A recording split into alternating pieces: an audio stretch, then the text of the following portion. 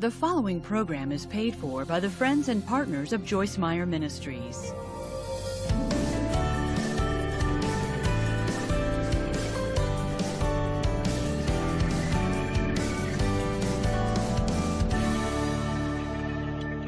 Welcome to today's program. You may have heard me say that part of enjoying our lives is learning how to get our minds off ourselves and begin thinking about others. Well, today I want to introduce you to a few special people who can help you do that. Take a look at this. Nestled within the crevices of the more renowned areas of Palm Beach, Florida, is a facility that's easy to miss. Yet its patrons consist of distinguished individuals you'll never forget.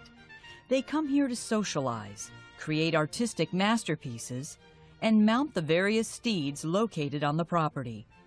Places like this are rare because the elite members of this prestigious group cannot build places like this for themselves. If we are able to bring down the walls of fear and misunderstanding about disabilities, then I think that a lot more churches would be able to love on people with disabilities.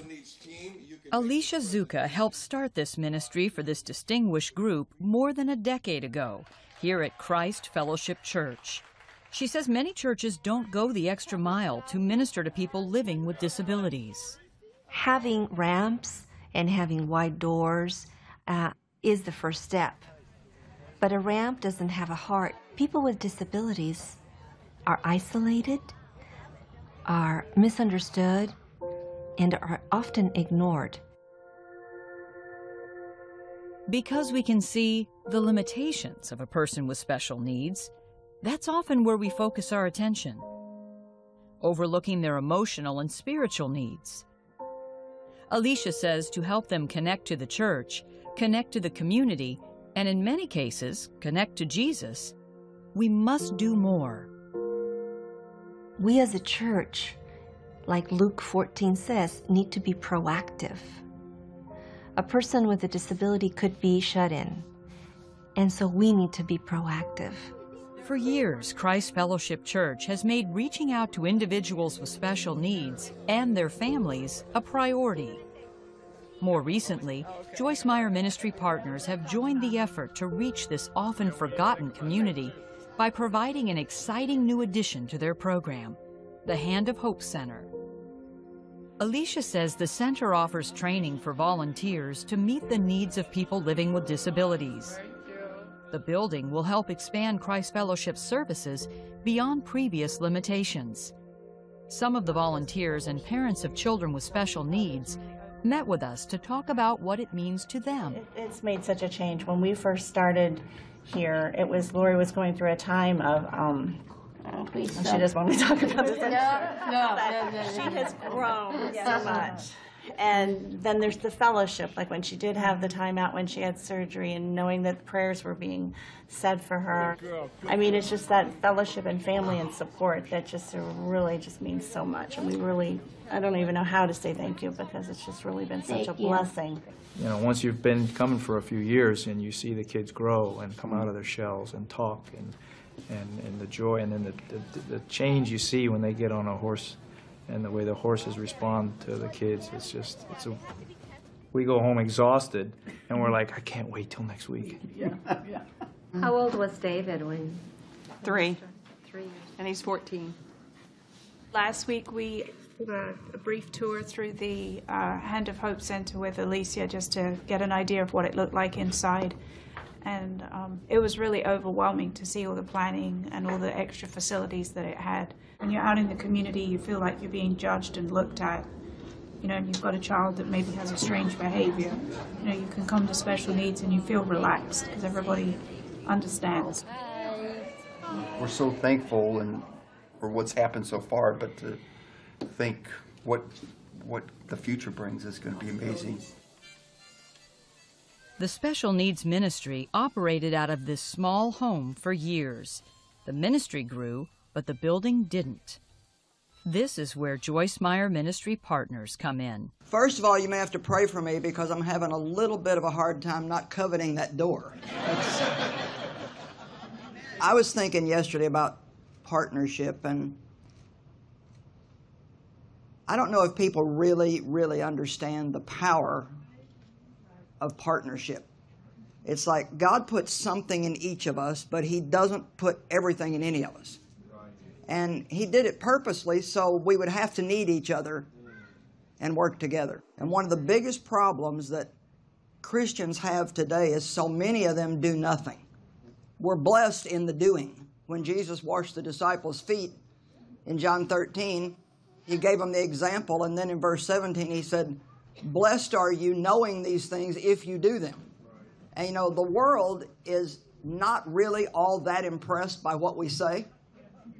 Matter of fact, if you say something and don't do it, that's when they yell, "Hypocrite, hypocrite." So we could do even less talking and more living and affect a lot more people. And so it's our honor to be part of this. It's good and right to thank a lot of people. I've been thanked. I'm thanking you. Pastor Tom's thanking you. But we all know that bottom line is we're nothing without God. Amen. And we would have no gifts and no money and no ability or anything if it wasn't for Him. So let's give God the glory. Amen. Here we go, guys. Ready? 1, 2, 3. For Alicia, today's ceremony was a culmination of watching God provide for the special needs ministry. She knows firsthand how valuable it is to have a place where you're accepted. She didn't have a place like this when her girls were born. I have a sensory disability. My body senses are a bit heightened than what usual people are, such as sight, sound, hearing, but also emotions. Emotions, that's heightened up as well, and it's difficult sometimes to hold in tears when you're not supposed to cry. People with special needs are very isolated. They feel like they're broken, and they're hurting on inside. Each church would either say, that this was a punishment for us, or that they could not serve us because they did not have the tools or the rooms or the staff available to help us. And so we started to feel like we were lepers.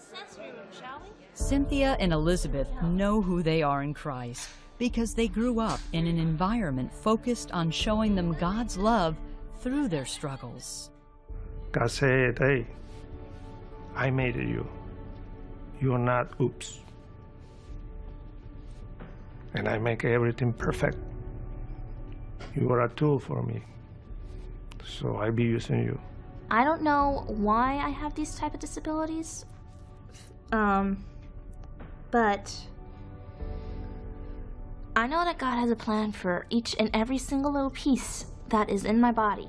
What the Hand of Hope Center is going to enable us to do is to serve the community, to serve our community with disabilities, so that they will have an oasis, find fellowship, find community, have a place to connect, and learn about the love of Jesus through helping hands. The new Hand of Hope building is located next door to the old one, leaving the horse therapy intact while increasing the opportunities to reach out in a greater capacity. When I walked into the kitchen, I was like, wow, 3 ovens. I don't know how we're going to operate. It's going to be so exciting to have that fully functioning kitchen. And the food fellowship is such a huge part of our Saturday mornings for me. And the fact that there 200 or 300 people will sit down and fellowship, and the families of our special needs families are accepted in that dining. And so many times they go out to eat and they're not. They can go to the sensory room, and it's quiet, and they can calmly, they can relax. They have the therapy bed if somebody needs to get out of their wheelchair and stretch out. So amazing that we'll be able to do that. We also will be doing training in the center for all of what we call our shadowers, people who are trained to know how to properly take care of a child of unique special needs, and knowing how to relate to the child, connect with the child, provide the proper care for the child, and supervision of the child. Then these shadowers build a relationship with the children So the child has the same shadower all the time. Yeah, that's good. It is a tremendous relief when a parent can come to church and actually put their child into the care of a trained person. I love that idea. That will take care of their child so they can worship. Yeah. Our most dedicated group is our volunteers. We have about 300 volunteers that are active, ongoing here, and it's going to increase now because of the new center we have that actually allows us and affords us to be able to use this throughout the week for training for our children.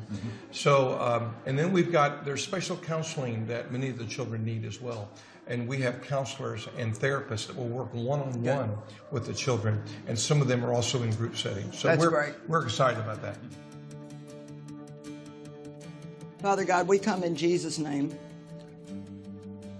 And because of what He did, we can come to you boldly in prayer. Yes. And first, we just want to say thank you. Thank you for letting us help.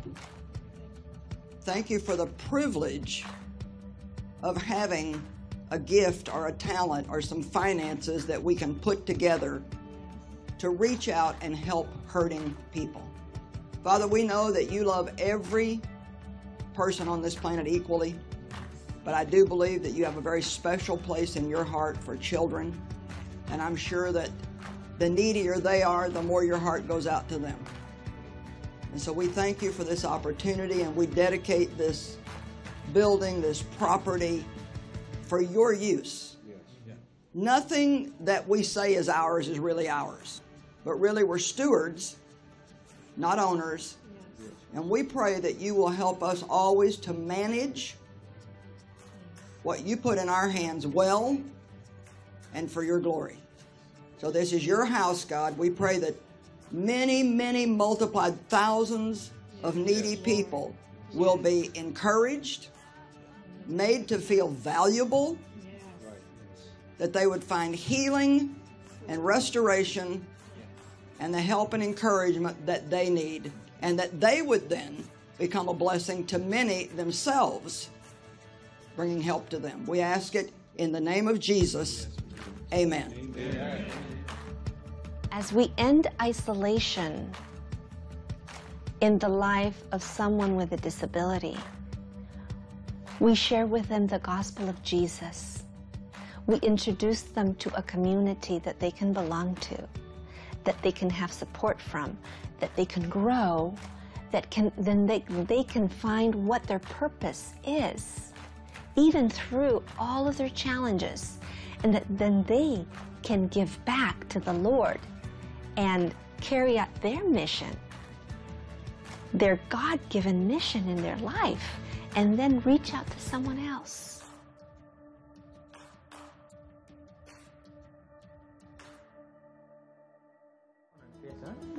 Did you know that your special gift today can help teach people about Christ? We were just listening to a wonderful Bible story, and you are making it happen. You can help with medical care, feeding, and a roof over young people's heads that will totally change their lives. So give us a call right now or go to the website. Your gift makes a difference. Join us today. When you give a special gift to Joyce Meyer Ministries towards our missions outreach, Hand of Hope, you're doing more than just providing physical needs. You're spreading the love of Christ across the U.S. and to the most remote parts of the world. For your donation today of any amount, we'd like to send you Joyce's 4-part teaching series, The Gift of Everyday Joy, plus a pack of inspirational cards for you to share with those you love. Contact us now, 1-800-727-9673, or go to joycemeyer.org. You know, abuse is a far too common occurrence in every race, culture, and nationality around the world. Unfortunately, there are many places that don't have facilities where victims can heal. But I'm delighted to say that we have helped build a home for girls suffering from emotional disorders stemming from abuse in Lima, Peru. Does this sound like you? Every time I would look myself in the mirror, I would see a deformed image. Or someone you know? I lived my life. Imagine how could I die? Has this happened to you? When I was 6 years old, I was abused from a woman from my family. or someone you love. I grew up in a home where, like, my parents were absent, and when I was 12, I met this boy. He did drugs. Then I got pregnant. What is it about a home that forms the people in it? The women of Grace House are discovering the answer to that question and finding a future despite their past. I grew up in a Christian home, you know, like God is love and God is so powerful and God is so able. And I was like, what if you are all of this stuff? Why aren't you helping me? Why you couldn't like stop me being abused, or my parents got into a divorce and just left us, you know? So I was mad at that.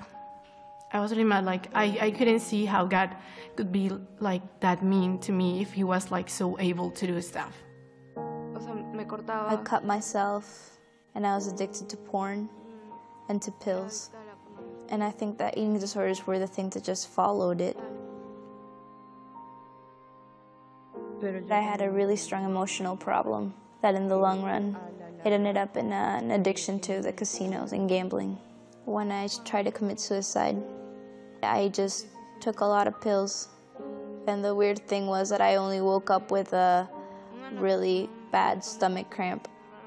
Why didn't it work? That's what I thought. I came here like giving God one last chance to do something for me. To be honest, I really like didn't think I was gonna be able to make it. I was just like, I'm gonna try. And I'm gonna put like, I'm gonna give everything of me, and I hope that you do something. Because if you don't, I don't know what am I gonna do. I didn't come in thinking it would work. I just came in thinking nothing else works, so maybe this will work. Joyce Meyer Ministries partners helped build this beautiful home, but it takes more than a safe structure to heal an individual's heart. Within the walls of Grace House, these young women experience the presence and love of Christ and receive biblical resources to recognize their value in Him. The first time I actually wanted to live, it was here. I was in my room, it was night, and I was like, suddenly I just felt like living was worth it. And I just could feel God telling me, I love you really much, like a lot. And he had like hugging me. And that was, I think that was one of the break points for me here. Grace House is the only one of its kind in Peru, designed to help young women heal from emotional pains, addictions, self-harm, and abuse. The first girl that walked through the doors, when she walked in, she said, I didn't know God loved me this much. And all of a sudden we said, it's worth it. It's worth it. It took longer than we thought, cost more than we thought, but she was worth it. Not only did Joyce Meyer Ministry partners help fund the construction of this facility, many of Joyce's teachings are primary recovery resources used by the women. Joyce has a connection with the young girls. It doesn't matter which language or culture it's translated into, she connects. Pastor Robert Berenger moved his family to Peru more than 30 years ago to spread the gospel and meet the practical needs of the culture. His daughter, Jenna, inspired the creation of Grace House. I wanted my past to be another person's miracle. When I was very young, I was emotionally and physically abused by leaders in our church. When I turned 13, I started an eating disorder with anorexia and bulimia, and then it became self-mutilation. It felt like the hole was just getting deeper and deeper, and it was getting harder and harder to get out, and it was getting darker and darker to the point where there was already no hope, and I just didn't know how to get out. I thought that that was just life. Jenna grew up in a loving Christian environment, but the abuse she suffered outside the home sent her spiraling down a path of destruction. I loved God. I loved everybody He created. I just thought it was me that was wrong. Oh, I hated myself 100%. I couldn't stand looking at myself. I didn't understand why God created me. And I didn't like this world. I just didn't want to live in it. Doctors would say that the only way I would be happy was living off 7 pills a day, and that I would never really experience healing, that I would always struggle with this. Jenna left Peru and went to Mercy Ministries, another outreach supported by Joyce Meyer Ministries.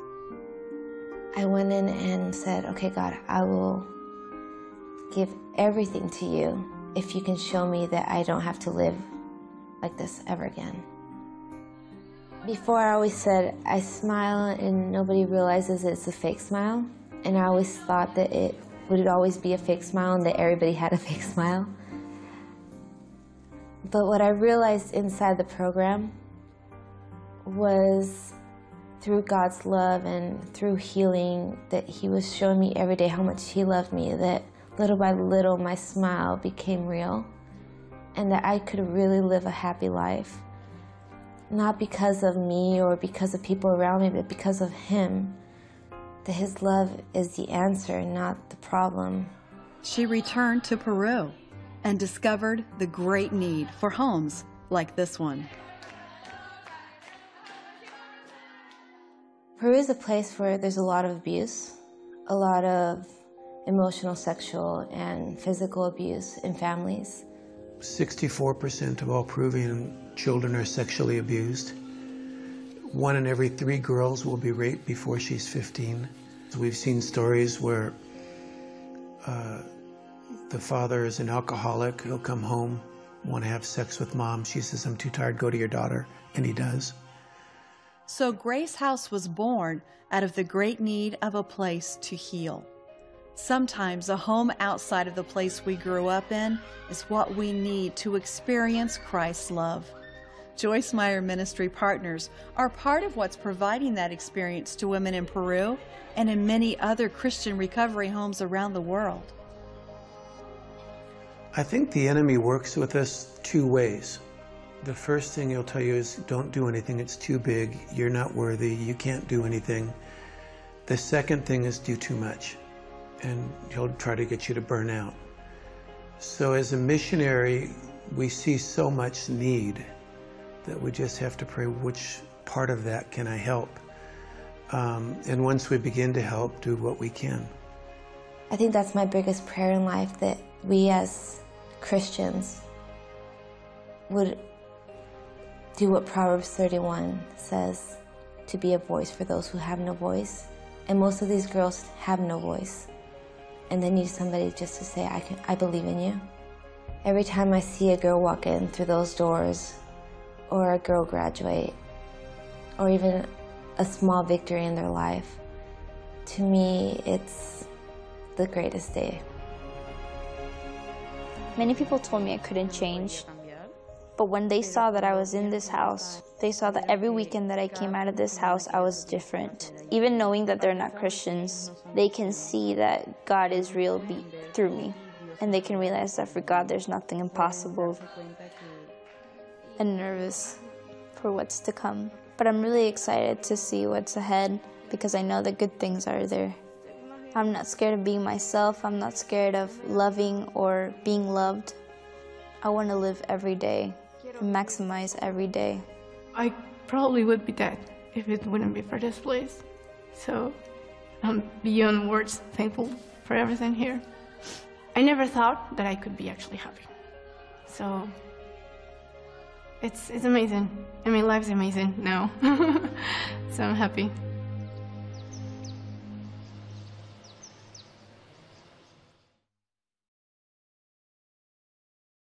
Well, we have the honor of providing a hand of hope to individuals around the world. So when you give to this ministry, you're reaching out to people with special needs in Florida and simultaneously helping girls overcome the scars of abuse in Lima, Peru. You're feeding children right here in America, Africa, and Europe. You're sending the gospel to 2/3 of the world through television and reaching countless others through books and the internet. You're changing lives. Thank you so much for helping us. Please prayerfully consider sending in a special gift toward our outreaches. I promise you that it will not be in vain. Lives are changing because of people like you. Well, today we're offering my 4-part CD series called The Gift of Everyday Joy. You know, joy is so important. It's our strength. It's something God intended us to do. Not only does He want you to have joy, He wants you to enjoy your life. And this series is intended to help you understand that that's what God wants for you. He wants you to live in His joy every day. And in order to help you spread God's joy to other people, we are including some encouragement note cards that you can use to be a blessing to others. And this CD series and note cards are being offered today for a gift of any amount to the ministry to help support our missions efforts. You can help spread the love of God to people and bring the message of Christ to millions of people around the world. And at the same time, be blessed with some word that's going to really help you enjoy the life that you have. So help us help other people, and let us help you with this word. And remember, through Christ, we have hope. Well, you know, Los Angeles is a place where just literally hundreds of thousands of young women come into hoping for fame and fortune, but many of them are tricked into sex trafficking. And I'm so grateful that through our partnership with the Los Angeles Dream Center here, that we are getting to be involved in restoring those girls' lives through using the Word of God to show them the lies that they've been fed and how the truth can set them free. And I'm asking you today if you will send just your very best financial gift to help us continue to reach out to hurting people like this. Thank you, and God bless you. When you give a special gift to Joyce Meyer Ministries towards our missions outreach, Hand of Hope, you're doing more than just providing physical needs. You're spreading the love of Christ across the U.S. and to the most remote parts of the world. For your donation today of any amount, we'd like to send you Joyce's 4-part teaching series, The Gift of Everyday Joy, plus a pack of inspirational cards for you to share with those you love. Contact us now, 1-800-727-9673, or go to joycemeyer.org. You know, it's really amazing how many people are living in a constant state of overload. Do you say things like, I can't do this much longer? Well, it may be the way of our culture, but that doesn't mean you have to live that way. In my new book, Overload, I'll show you that you don't have to live every day stressed out and overwhelmed. Remember, God doesn't always want to change everything around you. He wants to change you. Get your copy of my book, Overload, today.